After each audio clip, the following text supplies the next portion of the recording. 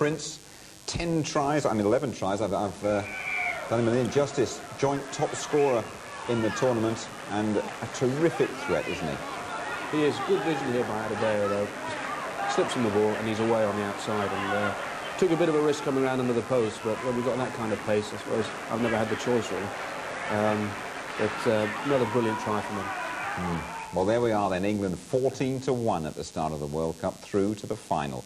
Let's just see who's going to join them. Will it be Ireland or the world 15-a-side champions, the Australians, Campese and all? Commentators Nigel Carr and Bob Simmons. Australia with the team that got them to the semi with the victory of England. John Flett, the winger, again left out.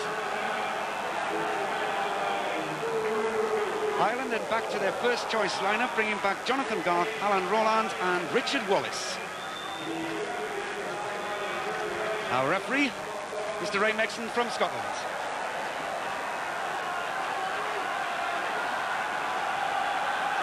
Michael Lynagh then waiting to get this game underway. A repeat to the quarter-final in the Hong Kong Sevens when Ireland were only knocked out in extra time.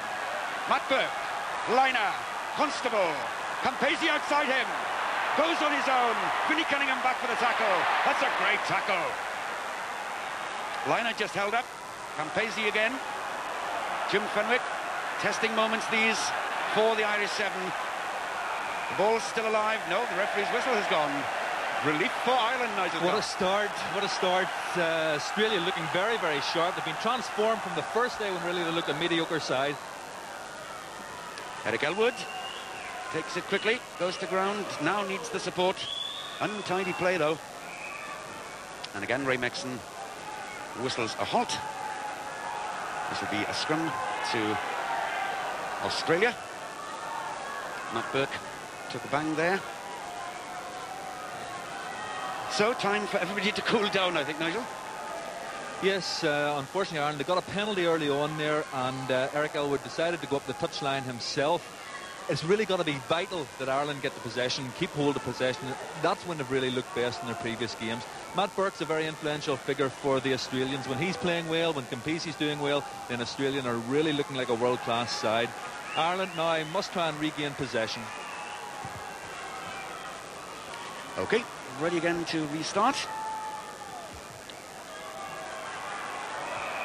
Taupafe penalised there, so a chance for Ireland to bring this away and at last maybe get into the Australian territory. Big Paddy Johns stands up well in the tackle.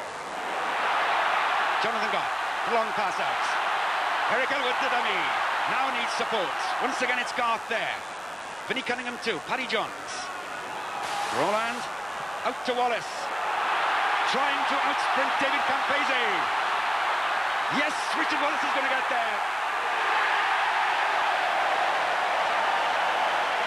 What a tremendous start then to this second semi-final for the Irish as they try to follow England into the final of the World Cup Sevens. Richard Wallace looks so much more calm and composed than I am.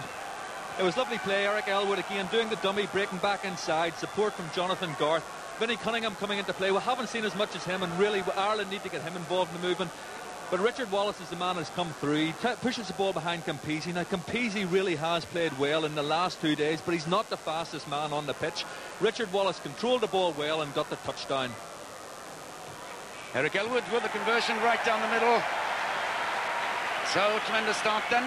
Ireland lead by 7 points to 0. What will Campese do now, I wonder?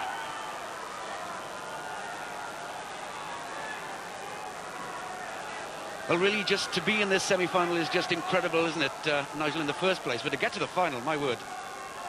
Ireland, they haven't been playing international sevens for 20 years. They weren't expected to even get through the group. Paddy Johns on the break. Has support from Jonathan Garth. Campese comes over.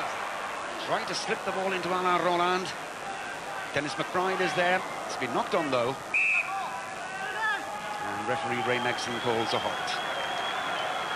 Tremendous excitement here at Murrayfield. It may be a wet, rainy day, but everybody absolutely on the edge of their seats in this second semi-final.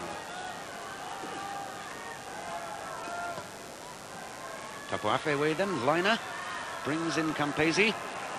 That's the challenge of McBride. It's a loose pass, though. Nice pick-up.